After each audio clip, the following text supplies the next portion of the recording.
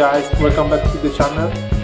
Today is another day and it's a good day for a shoe comparison. We want to compare the Asics Metaracer, the carbon plated shoes, €200 versus Adidas RC3, a traditional shoe, €80. Difference is that one is carbon plated, is really expensive, and the second one is traditional and really cheap. We want to compare the running dynamics, so we'll do some tests. Here is the list of the tests that we will do. The device that we will use to collect the metrics are the Garmin chest strap and the Stryd pod. And yeah, let's find out. As usual guys, thanks to all of you who is watching the videos and who is already subscribed, so is supporting the channel, and for whom is not yet subscribed, consider to subscribe, to activate the notification bell so that you will not miss any video.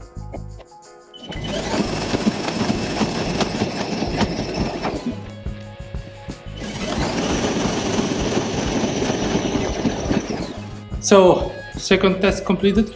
Now we have the third one.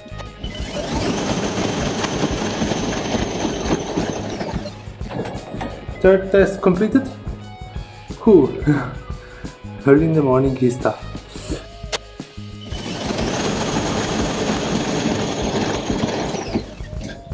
So fourth test completed. Next one is the fastest one. So guys, the first series is completed. Now let's change the shoe and repeat all this test.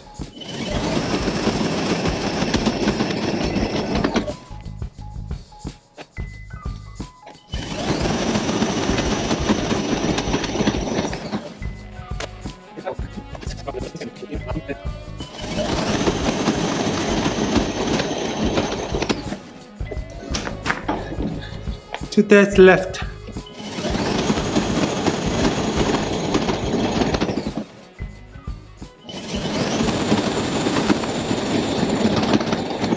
And here we are guys, we completed all these tests. So now let's see the results. So guys, we want to check if there is any difference in the metrics collected which could affect the running economy, especially on the long distance run. Before to see and comment the results, let's have a look to the metrics we have collected. So basically the ground contact time, which indicates the amount of time that your foot is in contact with the ground on each step, measured in milliseconds. The average vertical oscillation ratio, that is the vertical oscillation divided by your stride length, it should be under 10% if you want to run with the optimal efficiency. The stride length, which is the distance covered when you take 2 steps. Running power, so the amount of energy we are spending during a given period of time. The form power ratio, which is the form power divided by the total power. Lower values may indicate greater efficiency. And finally the leg spring stiffness, which measures the stiffness of the muscles and tendons in your leg, and therefore it is a measure of how well a runner recycles the energy applied to the ground in each stride. Increases indicate economy improvement over time. That being said, now let's see and comment the results.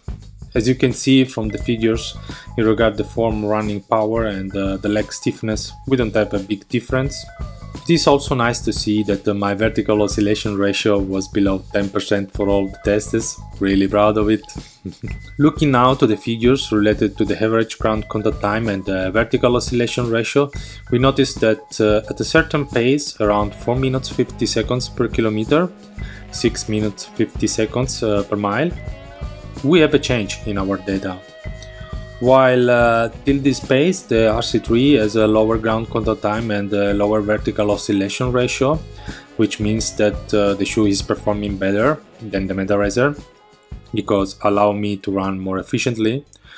When we increase the pace, the Metaracer starts to be better than the RC3 because it has a lower ground contact time and vertical oscillation ratio.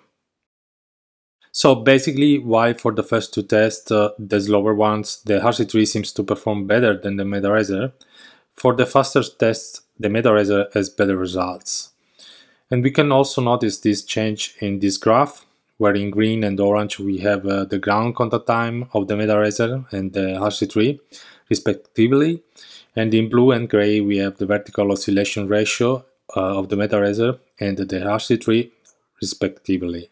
So guys, basically we noticed that once we increment the pace, the carbon plates start to perform better. How much better I cannot really quantify from this test, but it would be interesting to check this result even for fast paces.